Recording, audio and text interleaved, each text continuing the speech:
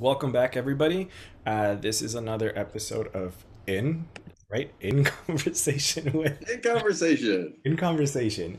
My name is Fernando Martinez. I am one of your hosts, And I'm Jefferson Denham. I'm another of your hosts. and today we're gonna get sad. I'm just kidding. We're gonna talk about. I mean, we might. We might. Yeah. So today we're gonna talk about um, something that I feel like you have been very open about, something that you've really pushed other people to sort of um, look out for, and just, I don't know, you're a big proponent of mental health, right? And so that's what we want to talk about today. um, and obviously we were just talking for like a minute or two right before this, and we were just discussing how, like, there's a lot of changes happening, a lot of things are happening, we're sort of just keeping up with the times. um, I think a lot of us are making new discoveries, and so I wanted to start off by asking you, because this is something that we've discussed since we've known each other, right? Since we became friends. But um, you have been very open about, struggling with mental health issues, and I wanted to know what that was like for you before we met, and what was that like once we did meet and you joined PE. Yeah. And this is for everybody watching. Fernando and I were talking earlier. I am a big, big proponent of therapy, asking for help, because when I first started on my journey and I was suffering, I didn't know I was clinically depressed. I didn't know I had severe depression as a diagnosis. I just knew I was effed up and I couldn't keep my head in the game. I just wanted to self destroy because of pain. And I remember I look at some journal entries and it's like, why should I try to stay alive so other people can feel okay? They don't understand the pain I'm in. I just want to end it. And why isn't that merciful? Why isn't that understood? So we can unpack all that. But anyway, so for my journey, I did find when I first got into therapy, which was hard because my dad was a celebrity athlete. Mm, And so you're kind of indoctrinated with this idea of, being a man, a real man toughs it out or figures it out. right. But I was really never, because he was not a nice father figure. I was able to reject a lot of it. There's so much, dear listener, viewer, there's so much baggage we don't know we're carrying with us, right? It's sort of like a whale. Do you ever see like pictures or National Geographic films with all these barnacles? And we're talking like tons of barnacles on a whale. They attach over the lifespan of a whale. And I just thought to myself, God damn it, that's me. And so you don't realize what all the crap that's influencing your day to day and your thinking. Anyway, so when I first got to therapy, that was kind of a hard thing. Nobody I knew had ever been. A friend had, but like not nobody in my family had ever been to therapy. Was there like a lot of stigma at the time with therapy? Yes, because I was also heavy fundamentalist Christian. And so a lot of their counsel was you got to pray more and read your Bible, and that's all you need. And I would think to myself, okay, that's great. So I'm just going to hold my Bible while I jump off a bridge. Thank you very much. And obviously, that's baloney, and not all Christians think that way. But the circles I was in had that vibe to it. So I had to break through all of that, thinking like I was disobeying God and I was not being a real man or whatever. And at some point, you go, you know what? F all that. I'm just going to do what I got to do. This is my mantra. I got to do what I got to do to be well. I got to do what I got to do to get through yet another day. I was in my group therapy session on Thursday, and they said, so, they go around the Zoom call and they say, what's a goal? What's a short-term goal that you're shooting for? And my particular answer was, I want to be able to get up tomorrow and make my bed. There's another guy who he and I kind of talk to each other. He's also struggles with severe depression. And he says, if I can just make my bed, I know I won't get back in it. Mm. Right. Anyway, so it's like that. You measure your successes not on some grand scale, but on little victories. So going to therapy in the first place was a little victory that turned out to be a big victory because, you start unpacking again all these forces that are having their way with you. And because they're subconscious, you don't recognize that you are kind of like a victim in a way to the whims of these many times other voices that you've just sort of inherited and internalized. And a lot of them are negative, a lot of them are punishing you. So by the time I got to Northridge, I had been a warrior, a veteran of mental health wars. And and the thing is, what I found, and for anybody watching who's been in therapy, I wonder if you think this too. Sometimes, understanding it is fantastic. Understanding where these things came from is fantastic. You're not blaming, really. I mean, I could at first. You go, man, that guy fucked me up. Talking about a parent figure.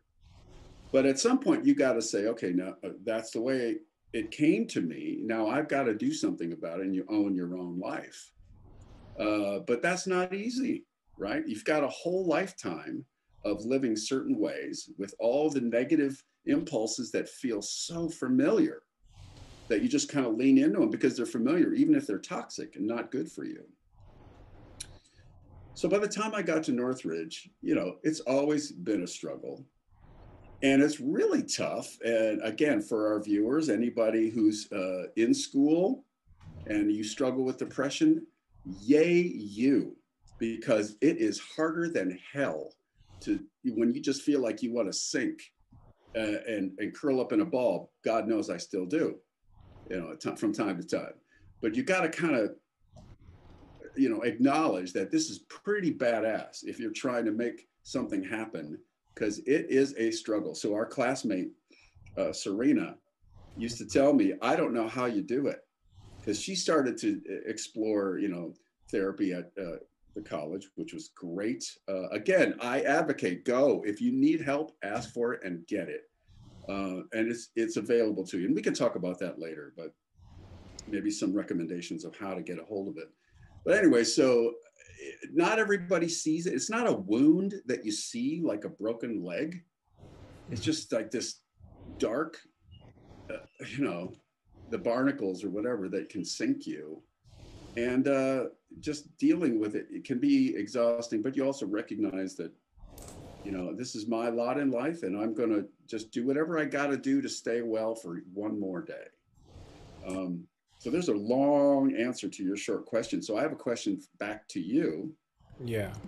And I hope you don't mind me sharing that you're in therapy now too. Is that okay to say? Yeah.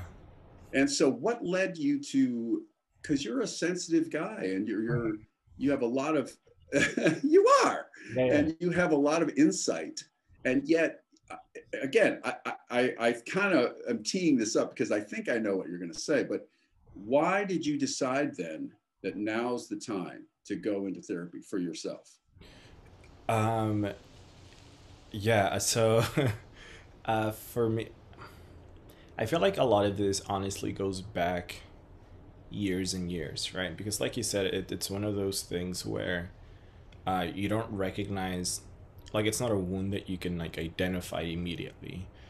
Um, and the way that I like to compare it to is this story that, on it, I'm pretty sure I'm stealing from this animation, whatever. But it's a story of a boy who, has a giant basket and he has all these vegetables.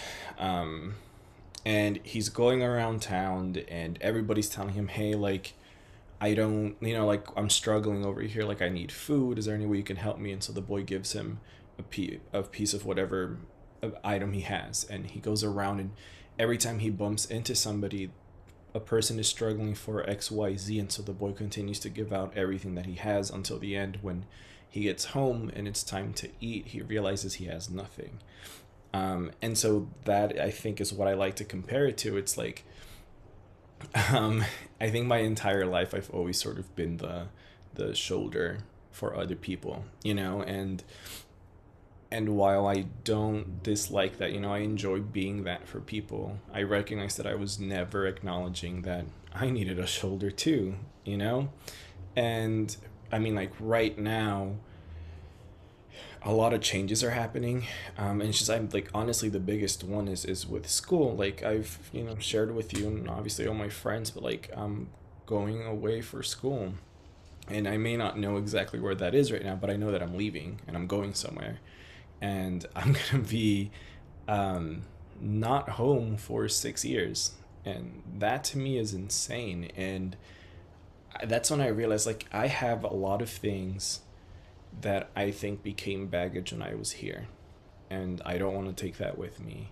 And I'm struggling with a lot of the coping I've been struggling with, and so I decided, you know what, I feel like I've been having these conversations, so much so that like obviously the phone has been recording my conversations, and now I'm getting advertisements for therapy and stuff. And one of them appeared, and it was for the online therapy format, obviously with COVID and everything. And so I signed up, and I was like, this is scary, but I signed up, and so that's sort of how it happened. But honestly, it's that realization that like since I was a kid, I've like felt things that I couldn't explain at the time, that now looking back I recognize like, oh, I was a depressed child and I didn't even realize it. And so I think that's what ended up happening, and I think that's why I ended up here now in therapy. And sharing it with you before we started recording was awesome, because it's like we've been talking about it for so long. It's like finally, like we're both in therapy at the same I time. know, I know. And so, for anybody that is curious about therapy, again, I just want to, I'm probably going to say this multiple times in our conversation. Check it out. And I would love to share resources from what little I know, especially if you don't have health insurance. There are ways to still get a hold of it. You know what I love, Fernando, about you sharing what you shared? There's something I learned in therapy, and that is you mentioned coping skills, coping mechanisms. We all develop as we're children ways of dealing with horrible trauma or stress, or maybe not even horrible, but stressors and trauma. And those skills that we just had to rely on, let's say at 10 years old, maybe at 20, 25, don't serve us so well, right? And so this is one thing my therapist would challenge me on. It's like, for example, wanting to just stop the psychological abuse raining down on me. Well, I would acquiesce to my father and I would just try to make peace, right? At any cost. And it makes you fearful of challenges. It makes you think that, oh my God, if there's any sort of disagreement, it's life or death. So, dear audience, if you see what I'm getting at here, it's like one of the phrases I learned in my latest program was catastrophizing. I love that word, catastrophizing. So that means taking the situation, which could be challenging, and then making it way bigger than it is, right? And so there's a couple of things I was just going to share, Fernando, if you don't mind me doing this. There, at my last session, the facilitator shared a TED Talk, which I will share with you. It's from 2017. Speaker was Susan David. I can't remember exactly the name of it, but it's talking about dealing with your emotions in a healthy way. And so there's just a couple of notes I made. I just want to share with all y'all. Label your emotions accurately. So that would be the opposite of catastrophizing. Like if you have an emotion, just say what it is, but it doesn't get to own you. It doesn't get to rule you. And to that point, she added, our emotions don't own us. They let them lead us to a pathway to our best selves. In other words, emotions are just data, just information. They're not directives. So she said, I feel it's healthy to say, I feel sad versus I am sad, right? Where you attach your identity to it versus just seeing what is. So, the big takeaway for her was feel these emotional truths. Don't downplay them. I know if Fernando, you or anybody watching, if you've ever been in situations where you tried to share maybe something that you're going through that maybe is dark and people didn't want to hear it, you thought, okay, well, I can't be honest. I can't be emotionally honest with that person or in general. And that's one of those little lessons where we have to kind of confront that way of thinking and go, okay, wait, I Yeah. can feel emotional truths. I just don't, they don't get to rule over me, you know? And so we have these little decisions that we've made sometimes to survive, right? And sometimes it's really good to revisit those decisions we've made and rethink them. Another, and then I'm going to ask you a question, but one other thing that I just feel like I want to share right now is one of the coping skills, they call them coping skills in this program I was in, is called thought challenge. And here's how it goes. A thought comes, and it could be the same old kind of thought. Oh, I suck. There you go. You tried something new and you failed because that's who you are. You're a loser, right? I'm just letting you in on some of my, it's not pleasant. But so the thought challenge exercise is okay, there's a thought. I'm going to challenge it. I hear you, thought, and I'm going to challenge it and say, I'm going to call bullshit on that. I didn't know I could do that. I just thought because I had it, it must be true. And you just felt victimized by those thoughts, like they were just going to have their way with you. But now you go, and wait a minute, I can actually challenge that thought. In your journey right now, what are you, I know you're feeling kind of like, and I don't want to put words in your mouth. So what are, if someone's thinking about trying therapy, what are some of the sort of ahas or revelations that you're experiencing right now? And I know you're new at it too, but do you have anything like that going on? Yeah, yeah, I honestly, and I don't know if it's like an aha moment, right? But it is something that I recognized is powerful for me, is recognizing that, or I guess it's realizing that we don't recognize how powerful we can be. The fact that we do have the ability to do something, and obviously that doesn't mean that it's an automatic fix, because it's not, right? And I think it'd be unfair to say that. But to say that, um, if you've lived your entire life not being comfortable telling somebody something because of how they're going to receive it, right? Which obviously you have experienced and I have experienced in my life too. That at the end of the day, as scary as it may be, you do have the power of making a phone call, of filling up an email, of doing a trial period, of doing all these things that might make a difference in your life. And I think it's powerful, the fact that, like, just that it might is so motivating for me. It's not like a sure thing, and typically that would scare me with anything else, right? Why would you apply to a job if it's not a sure thing? Why would you, I don't know, ask somebody out if it's not a sure thing? Why would you, try to get yourself a suit for an interview or for something, for anything, if it's not a sure thing? And I think a lot of times we scare ourselves when we think that. But with this, when I told myself it's not a sure thing, but there's hope in that, and so I think that was the moment for me.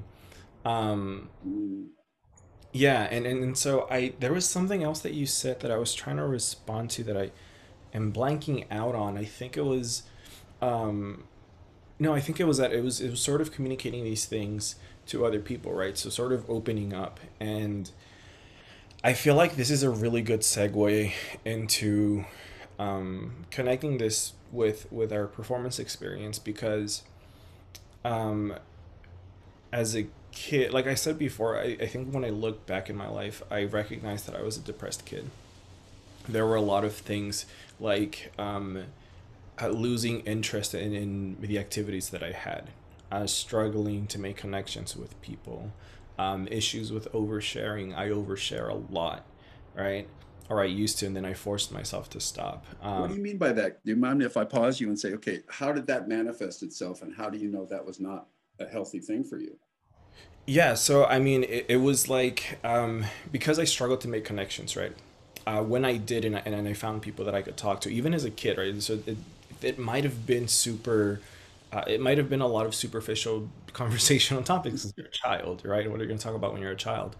Um, when I was able to find these connections, it's like it was just a lot of word vomit, And sometimes, like, I would say things like, "Oh, um, I will talk about how I don't have friends. I don't have this. Like, I wish I could do that. I wish I could do that." It's a lot of, like,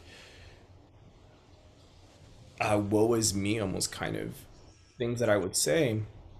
And I started to recognize that a lot of people didn't want to hear that. Do you tell? Okay, so that's very interesting. Do you feel like it was like a self-fulfilling prophecy? It's like, okay, people don't like me, so oh, you'll listen. I'm just gonna word vomit on you. Oh, now you don't like me? I knew it. Right? That Yeah, kind of yeah, thing. yeah. Like I think you sort of lie to yourself that way, right? And it's kind of hard not to, especially if that's been the pattern your entire life. And um, so that's what it was like, I think, in a social group. And then obviously, like I started making more friends, and I don't think it was because of anything I was doing. I think they just tolerated me because I was really quiet. I never like got in anybody's way. I never did anything. I was just like angsty and by myself in the corner with this giant group of people.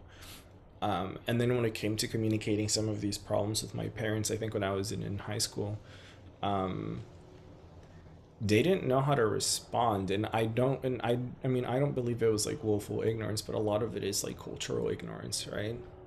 A lot of it is tied to religion. A lot of it is tied to how they were raised. Like you have a lot of our parents, like anybody that's a millennial now who had parents grew up in an era, especially if they were immigrants, in an era of like machismo and toxic masculinity, even in this country. And so while they weren't dismissive, they also weren't necessarily um, proactive about anything. It was just like, here, have a glass of water, go get some sleep. Like, I've been sleeping a lot. I don't want to sleep? Um, and so then here comes PE, and it's this really weird space.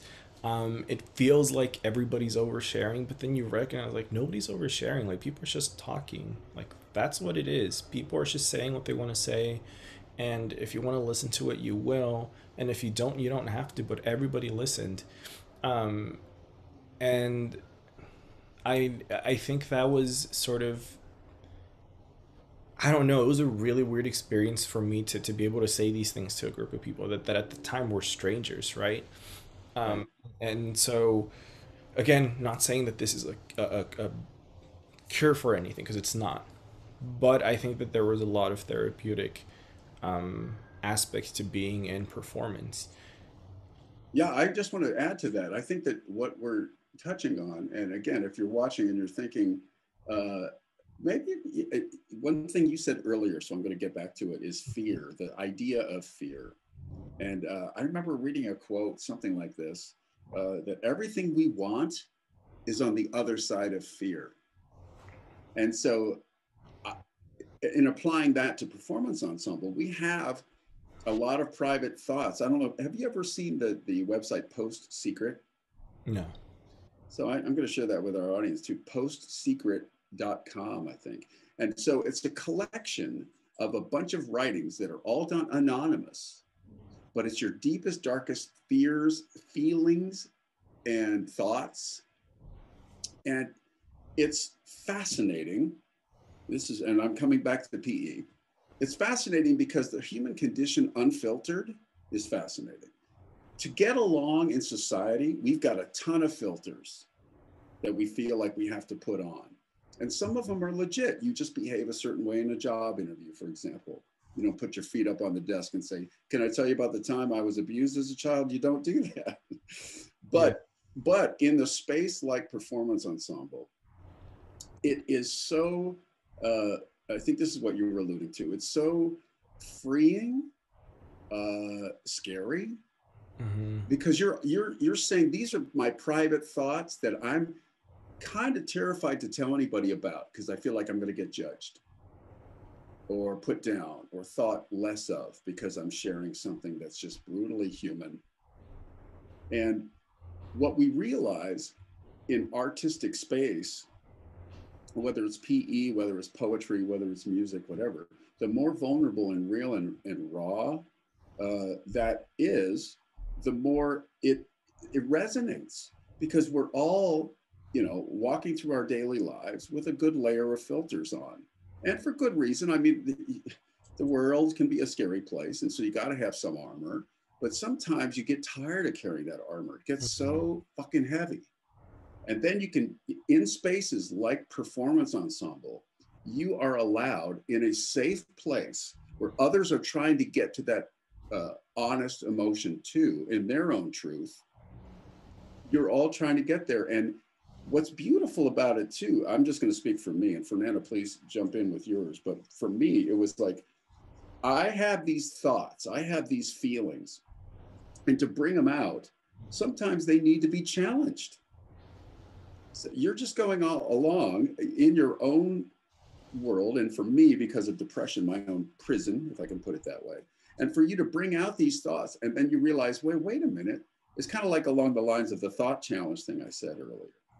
To bring them out and put them into a space, you can really examine it for what it really is in the light versus letting it linger in the dark and influence you in ways maybe you don't want.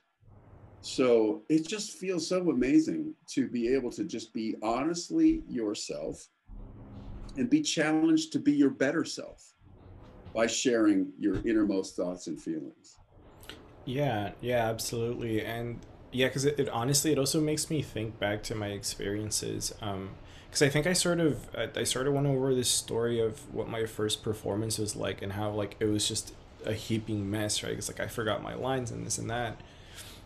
Um, I mean, like the content of that piece was about things that I was struggling with, and while it wasn't specifically only mental health, it was a lot of other things that I was struggling with, but it was a part of it, right? And so, um, honestly, I feel like in addition to having written a little bit too much and not being able to memorize because I wasn't an experienced performer, not to say that I'm like any good now, but like I just wasn't experienced back then, right? And I think another part of it too was the content of the message that I was trying to disseminate, and it was really hard for me because everybody in that room had heard me talk about it, and they were all supportive, and it felt like a family, and they were like ready to take care of me if they had to take care of me, right? Like that's what it was like in there. And I think that there was a moment where when I was on stage, and I was looking at all these strangers in the audience, it's like, oh, I have to do this again. Like I have to be vulnerable and open up and say things that I thought I was done saying, and I thought I was like over it, and I thought I was okay, and clearly I wasn't, you know.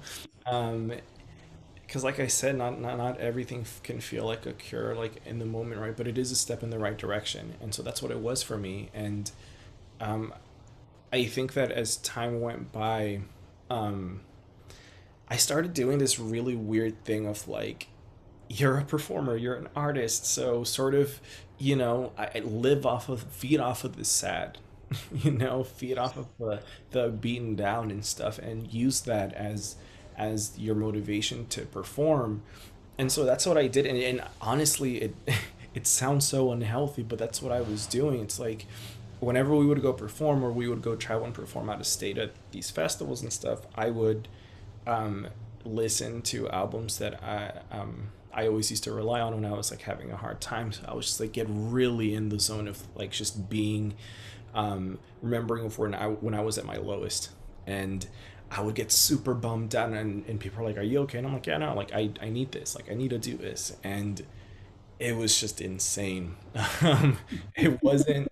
I think it did something for me at first, and I think that at the end it might have been unhealthy, but I think it shows progression too because after that, I started to recognize that what we were doing it was writing and performing works of social justice, right?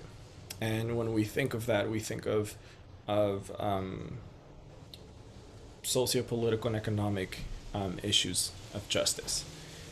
What we don't realize is that it also means personal justice, and mental health falls under that. So, you can be your own advocate, you can fight for yourself, you can fight for the things that you're struggling with. And I think when I made that distinction, I was like, okay, I think there's a better way to do this, there's a better way to get out the things that I'm feeling. And so what I started doing was, whenever I would write about topics that I cared about, so gentrification in LA, which is a really big one that I like to talk about, is I wrote it about that, and that was the intention, but I also used it as a way to reflect how I feel on an emotional level. And it was really difficult to do that, but that's what it ended up doing for me. And I think that's when it became healthy. And I think that's what performance did for me in terms of um, I guess existing in that space while also struggling with my own mental health. Well, Uh, let's face it, like our life, what the way you are dealing with life now, the thoughts you're having right in this moment, you're mhm, going to evolve. mhm. At least I hope we all do. And so what's serving us well now may not serve us well tomorrow. And so you gave yourself license to adapt, to change, to find ways to, because there's more than one. Can I just get back to what you were saying about accessing your depressive music or whatever? I used to do that whenever I was in a scene as an actor, Yeah. and it's helpful. But alluding to my therapy group that I just graduated from, I recognized something. A lot of my people in my class were dealing with alcohol addiction, drug addiction. And I just had an epiphany. This is kind of along what you were saying, I think. I was addicted to depression. In other words, yes, it's a condition I have, but it's also a go to, right? It's like I just am going to always default to the darkest possible part of me. And instead of recognizing we have multifaceted emotions, it's never just one thing, ever.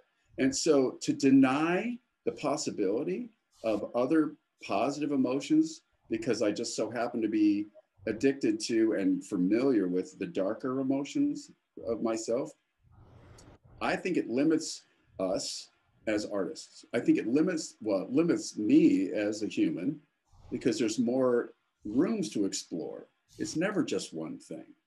And so I love that PE for me gave me the opportunity to keep evolving emotionally and keep exploring.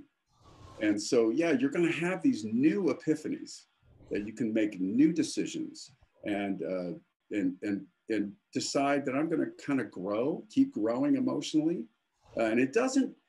I used to think. Tell me if you agree. But I used to think if someone's just happy, I felt like, well, you are on a lesser emotional plane than me. I'm just so much because I'm so deep and I'm so dark. And I'm realizing that's just not healthy either. I mean, to be your own advocate, this is what you were just saying. Be your own advocate means uh, I just did this. I have another podcast, and I'm sure I mentioned it here. And we interviewed, do you know who Lisa Gibbons is? No. Who is She she? used to be a co-host of Entertainment Tonight, and she's been just a TV fixture. She's kind of a spokesperson and a TV journalist. Anyway, so she's got this foundation where they help the caregivers. They help the caregivers because her mom had Alzheimer's, and she recognized that she was so depleted. This is kind of along the lines of what you were saying about the basket idea. You go around and you give away more and more and more of yourself. Pretty soon you got nothing. And so she wrote a book. It's something like this, like take the oxygen first. And you know that analogy of like when you're on an airplane, if the air masks come down, Mhm. you put it on yourself first and then you help the child next to you kind of thing. Yeah. Exactly what you were saying, Fernando. If we are not being an advocate for ourselves, if we're not doing the things that are healthy to enable to replenish ourselves, and by the way, PE does that, I just want to say, then you've got nothing to give. As much as you think, I love giving to people, I love, and I think most of our viewers do feel this way. You want to show up for people. You want to, be generous. Look at all the people in Texas. I just saw a story today where everyday people are showing up for each other. Hmm. So we all want to be that. I think that's a natural inclination, and it feels good to do it. But it's so difficult to then do that for yourself, right? And so I love exploring these kinds of thoughts, and this is what therapy does for me too. It reminds me that you gotta, if you don't replenish the well, you got nothing to draw from to give to anybody else. And I know for me, again, I'm just going to say this because I repeat myself. I'm old. I'm allowed to. Um, Going through PE was a replenishment. It was like, yes, it's challenging and whatnot, but it also feeds your soul, right? And so that to me, just getting back to what you had said, the self-care idea of being your own advocate, I find PE to be a big part of how could be a big part of your journey. in doing just that. Yeah, yeah, absolutely. And I think that because I wanted to ask you too, because for anybody that's listening, you were with us for a semester, and um, which ended up being my favorite semester, I think, of all time. So I think you had something to do with that. But you were with us for a semester, and then you weren't for the next one, and then you moved on to a different school and all that stuff. But was there a moment where you started to recognize that maybe you were personally struggling in that semester that you were with us, or was there any experiences that you had with that while we were performing? This is a great question, and I'm just going to be brutally honest. Yeah, that following semester, I just crashed. Uh, I don't want to sound alarmed. I don't want to alarm you or anybody, but I just felt like, and I knew I was in between meds, and the meds were not working. So for those of you watching who are severely depressed like me, I think you'll know what this is a terrible place to be in. And I went down to a railroad track and I just laid on the tracks. This was like at midnight. I'm thinking, I just got to put myself out of this misery. But so yeah, I dropped out of PE. I stopped. What else did I do? I guess that was the big thing. And I was just struggling to stay in school. That was a tough semester, no doubt. And giving up PE sucked because you guys were going to go, we were going to travel and so forth. And I just could not. It was all I could do just to get out of bed or try to do a paper or whatever. So yeah, I'm just going to share that was really a tough thing, and I missed PE, but I just could. I was in survival mode. Yeah, no, yeah, thank you for sharing that. And I think too, I think that as we talk about this, obviously we're not, like we don't want to use this as a way to promote, like, yeah, come join us. Like, no, like you don't, like that's not what it is. It's just, I think recognizing that, there are beautiful aspects to it that can provide us with better ways to cope or with better ways to sort of, um, I think let go of certain things, right? To open up, to start conversations, to show people that we can be practicing self advocacy. And I think a part of that too is knowing when to stop. And I think that's important too, right? Like you have to Mm. know when you have to stop. And I think you made that realization um, when you left because obviously you were taking care of yourself first. And why wouldn't Well, you? Like that's what you have to do. that's a great point. And one of the cool things I will say is that the affection I felt for everybody in PE did not diminish. The strong emotional ties and friendships that I developed continued whether I was in PE or not. I was always, I would always seek you out and we would hang out. And I just felt like even if I wasn't in the group that particular semester, the emotional bonds you make through such a powerful, experience really are life changing and, lifelong. I love hanging. I mean, I tell you this all the time. Hanging out with you rejuvenates my soul. So, Yeah. Yeah, and we're here. right? But yeah, I think that's actually one thing to also recognize is like what you can do when you're in the right space, when you're in the right environment with the right people, is even if you're there for one reason, there's so many other things that you can get out of it. And I think that's what we can do here. It's like I can perform politics all day, and I will, because I'm pissed, right? But I'm also going to do things for me, and I'm also going to talk about my mental health, and I'm also going to be there for people who are talking about it too. Right. And I think it's just like performing who you are at the end of the day is what you can do here too. And um, I think it's just interesting to hear these stories about how we navigate um, our coping or our struggles or our personal victories, which to me I like start to highlight more often. I start to give more credit to, right? So like just having personal victories when it comes with our mental health, I think is very important. Um, Is there anything else that you wanted to say to our audience before we head out? Yeah, just one quick thing I'm going to say. Um, well, two quick things. First is to reiterate what I said earlier: get help if you need it. As you can see, I guess a theme of today is take time for yourself, be your own advocate. And there are ways to get therapy even if you don't have insurance. So I know when I first started out, I found colleges where people were studying to be therapists, and you can usually, they need hours. So I think it was like for 20 bucks an hour, I was able to get therapy. You just get creative, and the opportunity, those kind of things are available. And then if you're at school, I think you can I think you get like 10 sessions or something. So ask for help. And then specific to performance ensemble, I love what you were just saying, and I'm just going to kind of tag on that. Performance, most our lives are a performance. We're playing a role all the time. And what's cool about performance ensemble is you're performing, yes, but you're performing your authentic real self. And it's just making space for something like that in your life is enormous. So whether it's something like PE or whatever rejuvenates your soul, I recommend hanging out with Fernando. That does it for me. Uh, be aware of what does it for you and what helps you feel replenished so that you can go on to help other people.